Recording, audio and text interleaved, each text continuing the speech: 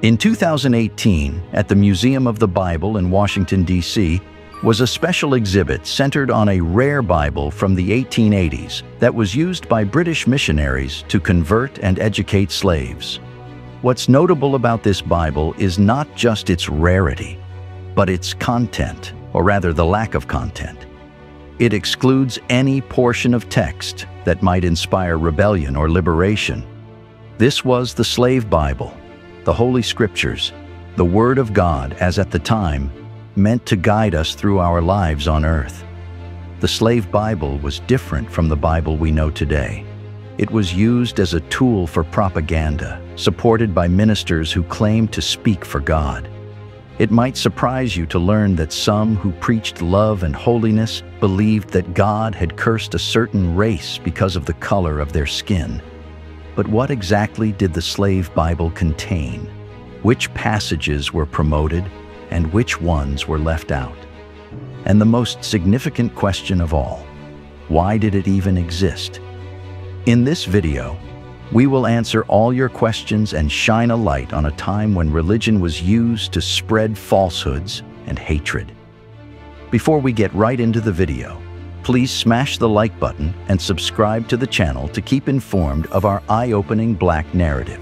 Prior to their abduction and enslavement, Africans were not monolithic in their religious beliefs. Rather, they practiced a rich tapestry of spiritual traditions that varied across regions, ethnic groups, and cultures. These traditions included animism, ancestor worship, and polytheism, all of which were deeply connected to the natural world and the spirits inhabiting it. Additionally, many Africans had embraced Islam through contact with Arab traders and travelers. This introduction to Islam resulted in the conversion of various African communities to the faith. Thus, when Africans were uprooted from their homelands, they brought with them a diverse array of spiritual beliefs and practices. Upon their arrival in the New World, enslaved Africans were confronted with a starkly different religious landscape, one dominated by Christianity. Missionaries and slave owners sought to convert enslaved individuals to Christianity as part of their efforts to assert control and justify the institution of slavery. The promise of salvation, eternal life, and spiritual salvation was used as both a carrot and a stick. Conversion could offer some semblance of hope and comfort in the face of unimaginable suffering, while simultaneously serving as a means of asserting authority over the enslaved. Africans were brought to Christian congregations where they were exposed to the teachings and rituals of the faith. This exposure marked the beginning of a spiritual transformation that would unfold over generations. As African individuals became members of Christian congregations, their traditional religious practices began to merge with elements of Christianity. It was in this context of spiritual upheaval and vulnerability that the Slave Bible emerged. The Slave Bible, produced in the early 19th century, was a carefully edited and censored version of the Bible, with significant portions omitted. While the Bible is traditionally seen as a source of inspiration, liberation, and moral guidance, this manipulated version sought to erase passages that might challenge the status quo or inspire thoughts of rebellion and emancipation. Today, there are only 3 known copies of the Slave Bible in existence. One copy belongs to Fisk University, and the other 2 are located in the United Kingdom. The original Slave Bible was published by Law and Gilbert Publishing House in London, and the copy belonging to Fisk University was published the following year. It was published on behalf of the Society for the Conversion of Negro Slaves to educate enslaved Africans and preserve the system of slavery. The first Slave Bible was published in 1807, 3 years after the Haitian Revolution ended. That revolution was the only slave revolt in history in which enslaved people successfully drove out their European oppressors to form a new nation, and it increased American and European paranoia that the people they oppressed would one day rise up against them. The Haitian Revolution could have been a motivation for publishing a Bible without the part where Moses tells the Pharaoh to "let my people go." Missionaries and planters may have thought that Christianity, at least certain parts of it, would protect against revolutions by teaching enslaved people to respect their masters. Slaveholders and colonial authorities recognized the potential threat posed by a literate enslaved population. They feared that if Africans had access to the complete Bible, they might find inspiration for resistance, liberation, and equality within its pages. To ensure this doesn't happen, certain passages within the context of the Slave Bible were meticulously selected to promote the idea of submission and obedience among the enslaved population. These passages were wielded as powerful tools to reinforce the notion that servitude was not only a worldly duty, but also a divine mandate. One of such was the curse of Ham in the book of Genesis in the words of the King James Bible, which was the version then current. These were, first, Genesis 9:18-27. And the sons of Noah that went forth from the ark were Shem, Ham, and Japheth. And Ham is the father of Canaan. These are the three sons of Noah, and of them was the whole world overspread. And Noah began to be an husbandman, and he planted a vineyard. And he drank of the wine, and was drunken, and he was uncovered within his tent. And Ham, the father of Canaan, saw the nakedness of his father, and told his two brethren without. And Shem and Japheth took a garment, and laid it upon both their shoulders, and went backward, and covered the nakedness of their father, and their faces were backward, and they saw not their father's nakedness. And Noah awoke from his wine, and knew what his younger son had done unto him. And he said, Cursed be Canaan, a servant of servants shall he be unto his brethren. And he said, Blessed be the Lord God of Shem, and Canaan shall be his servant. God shall enlarge Japheth, and he shall dwell in the tents of Shem, and Canaan shall be his servant. And Noah lived after the flood 350 years. While the biblical account itself raises questions and challenges, it was the distorted and popularized version known as the Curse of Ham that became a foundational text for those seeking to justify the enslavement of Africans on purportedly biblical grounds. The original story mentions that Canaan, the son of Ham, would bear the curse. However, in the Curse of Ham, Canaan's name is omitted. This omission allowed for a broader application of the curse to all of Ham's descendants. Ham was portrayed as black in the Curse of Ham. This portrayal was a misinterpretation of the biblical text, which provided no description of Ham's physical appearance. This false characterization was used to associate Ham and his descendants with Africans. Building on the false portrayal of Ham, his descendants were broadly identified as Africans. This identification, devoid of any biblical basis, was used to justify the enslavement of African people. The Curse of Ham was utilized to argue that God had ordained the enslavement of Africans as punishment for Ham's supposed sin of seeing his father's nakedness. This distorted interpretation provided a religious justification for the brutal practice of slavery. The Curse of Ham found a receptive audience among those seeking to rationalize the enslavement of African individuals. Proponents of slavery, particularly in the American context, wielded this misinterpretation as a powerful tool to perpetuate their agenda. It was disseminated through literature, sermons, and other means, infiltrating the collective consciousness of societies. The consequences of this distorted narrative were profound and devastating. It contributed to the dehumanization of African people and the establishment of systems of racial hierarchy. African individuals were viewed as cursed by divine decree, perpetuating their status as chattel and justifying the horrific abuses inflicted upon them. In addition to this, there are other passages used to enforce slavery and encourage obedience. Some of these include Ephesians 6:5, which says, Slaves, obey your earthly masters with fear and trembling, with a sincere heart, as you would Christ. This verse from the New Testament is perhaps one of the most frequently cited passages in the slave Bible to encourage obedience. The verse implies that obedience to earthly masters is akin to serving Christ himself. This interpretation elevated servitude to a sacred duty, fostering the belief that compliance with enslavers was not merely a matter of social order, but also a religious obligation. Enslaved Africans were taught that by serving their masters diligently and sincerely, they were not only fulfilling their earthly duties, but also earning favor in the eyes of God. This deeply ingrained spiritual coercion had a profound impact on their psyche. It left them torn between the desire for spiritual redemption and the yearning for earthly freedom.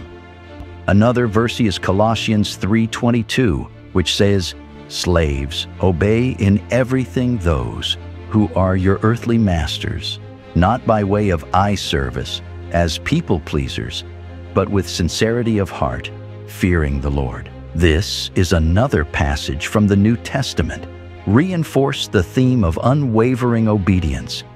It admonished enslaved individuals to obey their masters in all matters, not merely when under close scrutiny or to please others. Instead, they were urged to carry out their servitude with sincerity of heart and reverence for the Lord.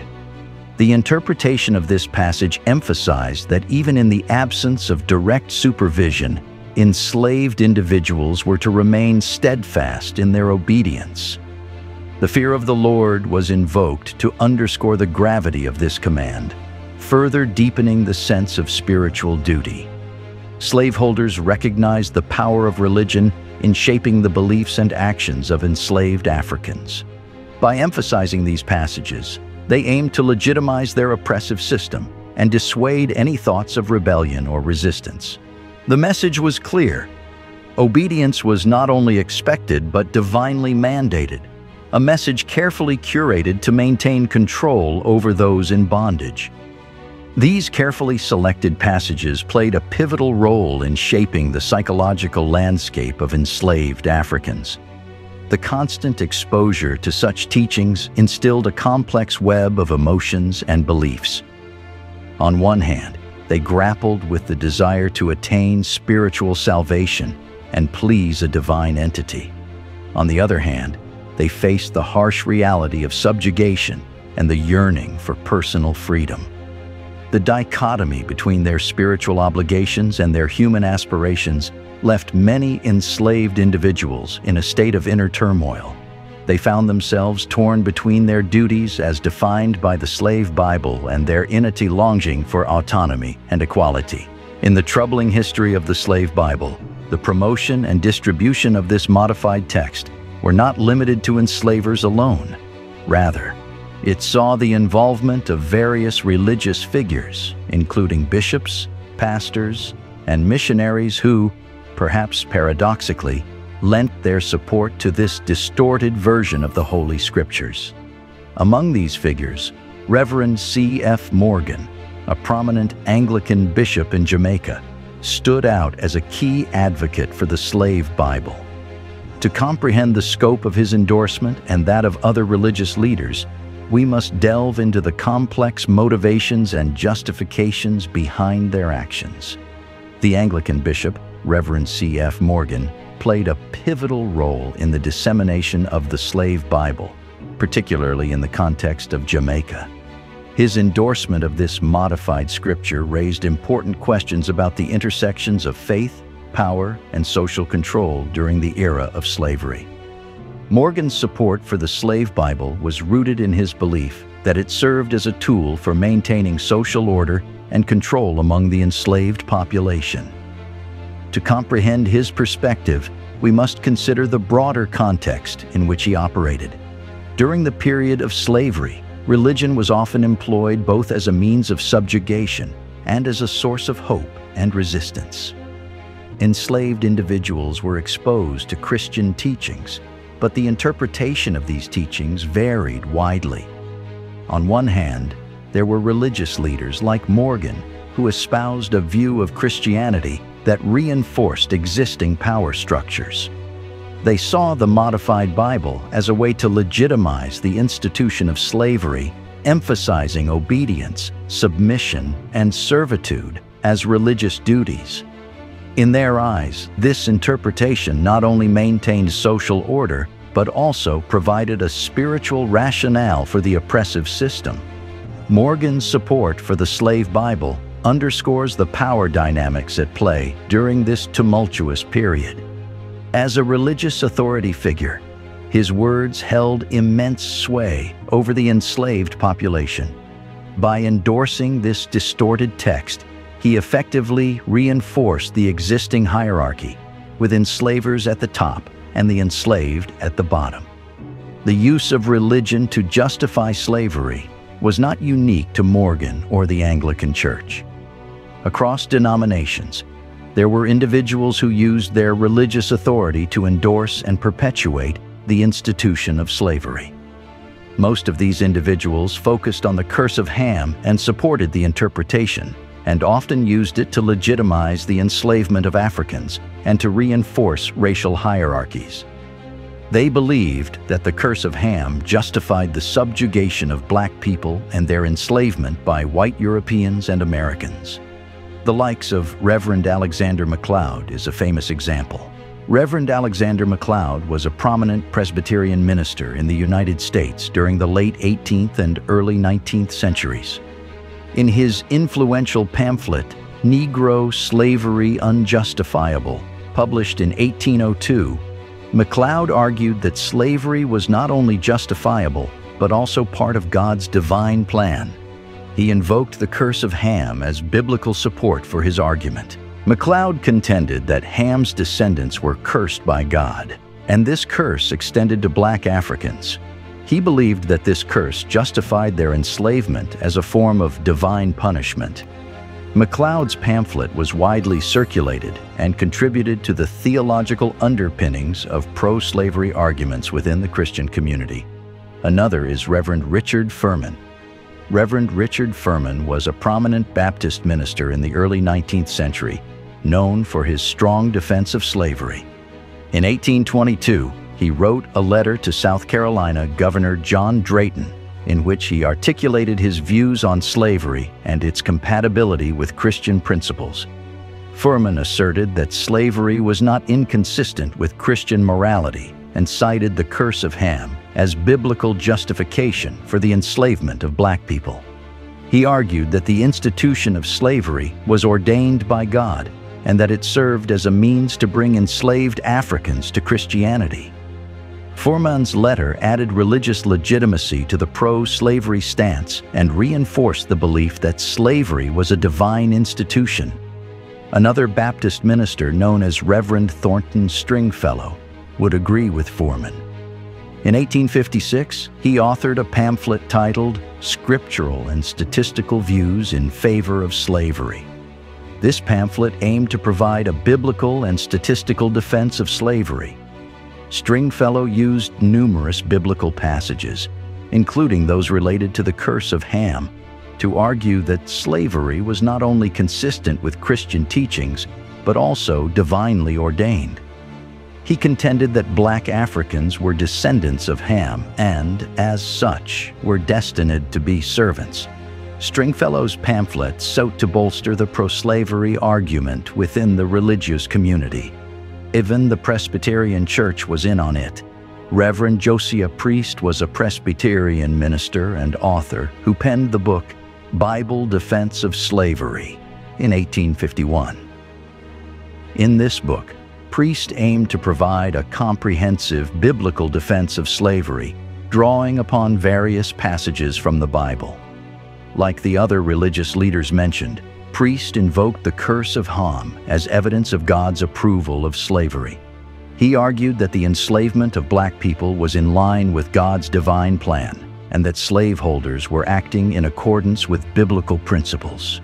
Bible defense of slavery was part of the broader pro-slavery literature that used religious arguments to support the institution of slavery. These religious leaders and their writings played a significant role in shaping the theological and moral landscape of the pro-slavery movement in the United States. Their interpretations of biblical passages, particularly those related to the curse of Ham, provided religious justifications for the enslavement of black Africans and contributed to the deeply entrenched system of slavery in the country. The Slave Bible didn't only focus on passages that enforced obedience, suppressed rebellion, and ensured the continued subjugation of enslaved African populations, but it also deliberately omitted several passages to prevent the inspiration of freedom, equality, and justice among the oppressed. One of the most glaring omissions from the Slave Bible was the book of Exodus. This deliberate exclusion was far from accidental. It was a calculated strategy aimed at erasing a story that embodied the pursuit of freedom and the triumph of justice.